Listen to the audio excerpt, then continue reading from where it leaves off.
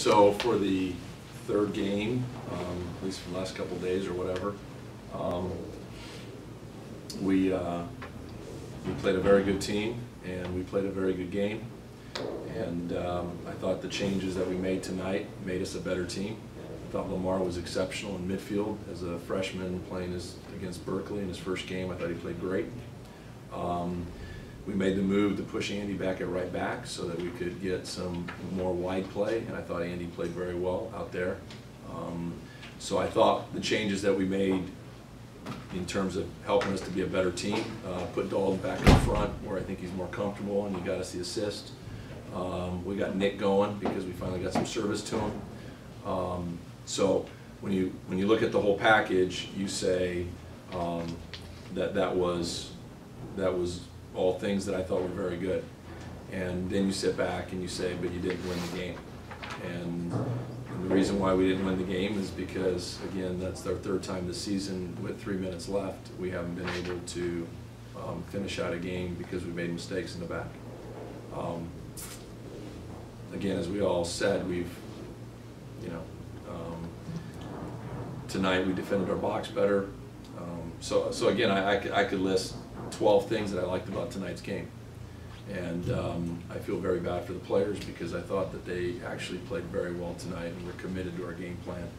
And Josue was exceptional tonight. So I can go through the list. There's 14, 13 things that I walk away and I go, you guys did the right things. I don't have anything to say about it. And then came a mistake. And then came, a goal. And that's the nature of the sport.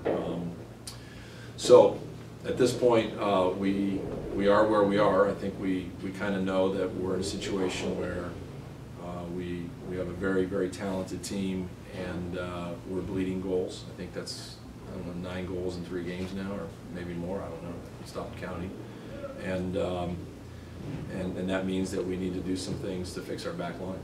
And one of the things that we sought to do, again, I thought making Andy a right back, and that would help us. And it did. I thought it solidified us. But right now our pairing, and then I brought Lamar in because I thought that would really help, in terms of just kind of more presence and more defending out of midfield. So again, I thought all those things were fine, and I thought for the large part we did fine. And then boom, goal, and there it is. What was your message to your team as far as flipping the script with Big West play looming now? Well, we've been in 4 or 5 conference championship games, and I think 5, but I think we're 1 and 4 or something like that. So, we're in a situation, and in fact, I think our road to the playoffs this year are going to have to be through the Big West and a Big West Conference tournament. It just is what it is. So I'm looking at, can we find a way? I mean, we have again, it's a tough. Our conference has not done great in non-league, but look at the score from last night. Cal Poly beats UCLA, at Cal Poly, because we all know that's a tough game, and so there are tough places to play. And I think the 2 hardest places to play is at Riverside and at Fullerton. So we don't have anything easy for us coming up this weekend in terms of conference play. But everybody starts out 0-0. I know it sounds cliches, but it's true. And we have to go win the North and be a seed and get 2 home games and then play those 2 home games, and hopefully when all that happens we look up and we've done what we had to do. So in terms of Big West play, it doesn't, I don't think, add. I mean, we always have the pressure to win, so I don't think that changes it. But more than anything, the only thing I'm going away with is, as a coach, we try to fix our problems. And after 9 conference games, non-league, conference games, I think we fixed a lot of problems. I think we're a better team now than we were 3 weeks ago, but we're still bleeding goals. Is the mindset changing once you guys get ahead in games, or once you feel like you have a bit of a comfort zone? No, I just, I don't know. I mean, it seems like Loyola Marymount, we gave up 3 set-piece goals. So, we worked on that. I mean, right now, without going into great detail, our pairing right now, Sam and Q, just between the 2 of them, we just don't seem to be on the same page. And again, you know, 3 set-piece goals is not necessarily on your center backs, but it just seems like as the game goes on, we get more spread out, we get more stretched, and obviously there's fatigue involved. But right now, instead of being compact and tight and hard to play through, with the other team throwing bodies forward and it's 3 minutes left and you're down, and that's when we run into trouble. Is at that point you have to communicate, at that point you have to switch off on men, at that point you have to yell at the player in front of you that, you know, they have an extra forward up here, and all those things are happening, and we can't seem to sort that out. So there's open players, and then we make a mistake. And so at the end of the day, your center backs are responsible for organizing your defense with, you know, as well as your goalie. And so, you know, right now we're not getting things sorted out.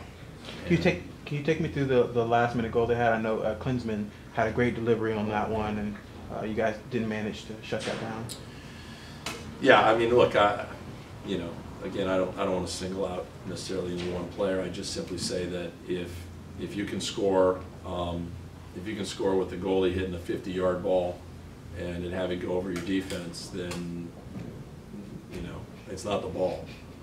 You got to be able to figure out how to get up on a ball that's played 50 yards, and we didn't do it. And so, again, it's unfortunate because everybody's working so hard, and then you just need to finish it. And so right now, yeah, maybe that's a little bit more on Sam, but, you know, last game might be a little bit on somebody else.